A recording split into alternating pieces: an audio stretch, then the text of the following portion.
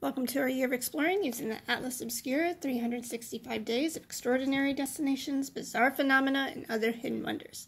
Today we are visiting Cain's Ballroom in the United States. What started out as a garage in Tulsa, Oklahoma is now a piece of music history.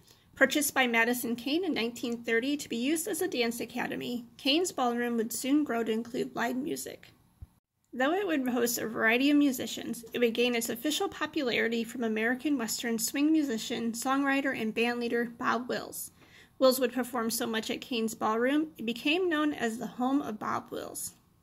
Throughout the years, Cain's Ballroom has hosted sellout concerts for Beck, Smashing Pumpkins, and the Sex Pistols, who would bring their own unique story to the venue. In 1977, Cain's Ballroom hosted the Sex Pistols, who were notorious for being hard to work with. Bass player Sid Vicious was having a particularly bad night and in a fit of rage punched a hole in the wall of the green room. The hole still remains framed and is one out of the main office.